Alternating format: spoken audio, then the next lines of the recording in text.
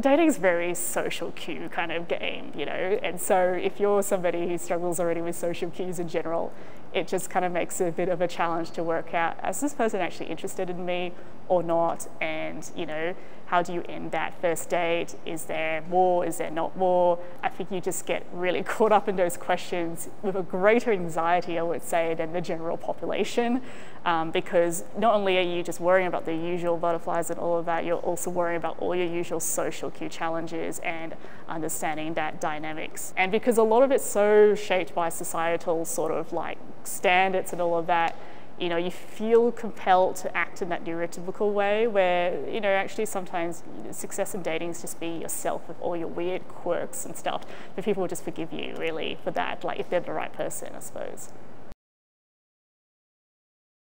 Yeah, some of the common difficulties that people have, number one is just meeting people. And I think that can be really, really complex for people, particularly if they have social anxiety. They desire a relationship and want to have a relationship with somebody, but it's sometimes just that very, very first step. Either joining in a group face-to-face can be really complex, or online dating is a minefield.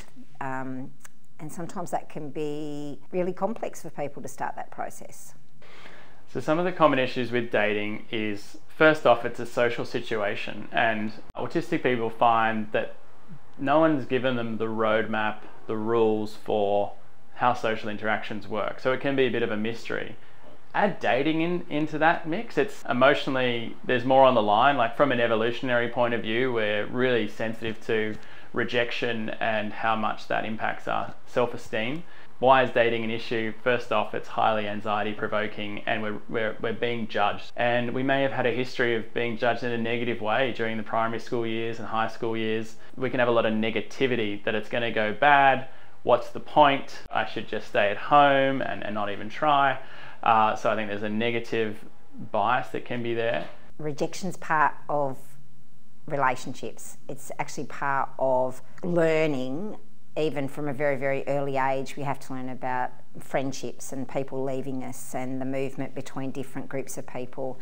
What I sometimes find is that many of the people that I work with, because they may have been isolated from sort of developing friendships and then they really, really desperately want a partner, they can sometimes think the first person they meet is going to be the love of their life.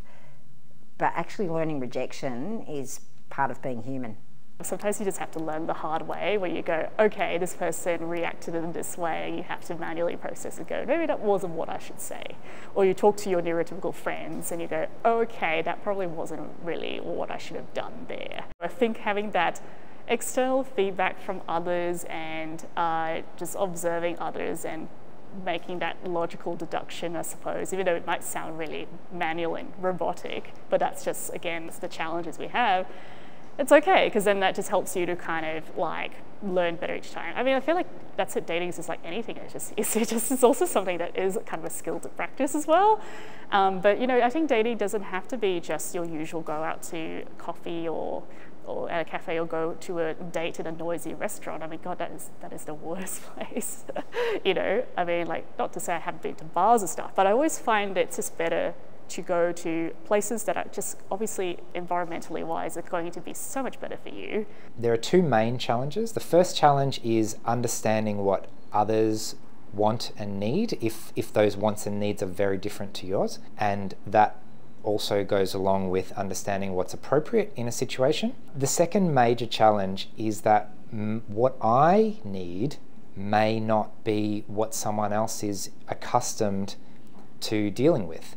So in my personal example, I don't do text messages at all. Someone might say, oh, you haven't responded to my text message in 30 minutes. What's wrong? Sometimes having those kind of conversations about not everybody texts back in 30 minutes or even does text at all. It was easier sometimes back in 1800s where you had much, formalized rules for courtship. Whereas today it's casual, it's more casual. It's, oh, we shouldn't, don't call it a date, just say we're going to hang out. It's really confusing. There's a lot of unwritten rules there. The hard part is that dating is really difficult for all of us because it's about back and forth. It's about reciprocal communication with somebody. Now, that doesn't matter whether you're autistic or not. It's learning how to give enough information that the other person knows things about you, but also listening enough so you gain information about somebody else.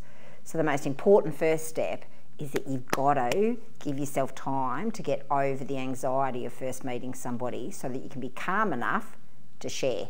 It's a natural human thing to assume that everyone else is like you. So I had to be really upfront about this is the kind of communication that I like and that I'm okay with. No, I'm not going to text back straight away. I absolutely hate those kind of really slow, I'll send a message, you'll send a message back, I'll send a message, you'll send a message back. I'm like, can we just either get on the phone or can I turn my phone off? I think you need to have a trusted person who can be a bit of a mentor when it comes to dating. So that could be a professional, but it also could be a trusted friend, sibling. Some people feel comfortable to talk with their parents about this stuff, so that can be useful. Just as a second opinion, particularly, you don't want to rush things. Unfortunately, there are predators out there, so whether it's men or women, you do want to take things slow with that potential partner and have a second opinion before you move out with them, before financial stuff gets exchanged and all that sort of stuff. So I think it is safe to have a second opinion or third opinion. I recommend online dating for people that feel confident about going on online dating, and also people that understand that not everybody on online dating is exactly who they say they are. Sometimes it can be really complex for people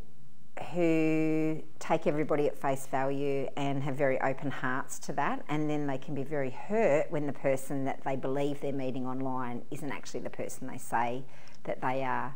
Some of the autistic people I work with find that really absurd, that somebody would actually say they're somebody but it's not really who they are. Again, from an emotional intelligence perspective, autistic people need to get better at guessing when we don't know all the answers. So if you have a bad feeling about someone, or someone doesn't make you feel comfortable, or someone doesn't seem like they understand you, or doesn't seem like they're listening to you, you're probably right, and you can find someone who does understand you, does listen to you, does take you seriously, does actually want to get to know the real you.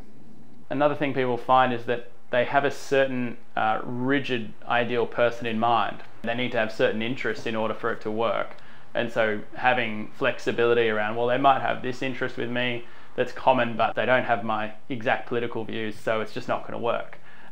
So that flexibility can be a tricky thing as well, which is similar in friendship. And that's why we probably say friendship is the basis of a good relationship. Dating is developing a friendship with someone and then adding the intimacy on top. If you are looking for an intimate romantic relationship with somebody else, start with a friendship. Every single person that comes to see me, if they say, I want a girlfriend, I want a boyfriend, I want a partner, the very first question I will say to them is, tell me about your friends, or tell me about your one friend. Because all of the skills you need, the base skills for having an intimate relationship, you develop in friends. It just flushes out the people who clearly won't be compatible, right? If they can't even accept your autism, then maybe they're not the right person. The right person will accept you for who you are. People are at their best when they are doing the things they love and talking about the things that they love. No matter what your interest is, if you can find a like-minded person that is into the same thing, then that is the beginning and the blossoming of something wonderful.